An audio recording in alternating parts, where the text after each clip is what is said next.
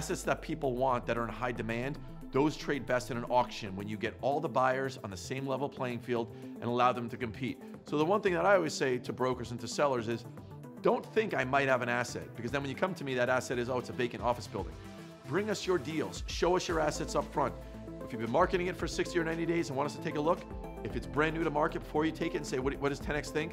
The one thing we like to do is we'll look at the deal and say, okay, out of the 15,000 assets plus that we've auctioned, right? Every asset class, every major market, primary, secondary, tertiary, do we think we can build a buyer pool for your deal? And then two, what do we think in terms of pricing? If we feel like from an execution perspective, we could build a solid market, okay, then it's a fit for 10X. We are not in the valuation business. The brokers handle that. But what our job is to do is to bring a wide buyer pool in a diverse market. So don't think about it again as, is this a fit or not a fit? Bring us the deal.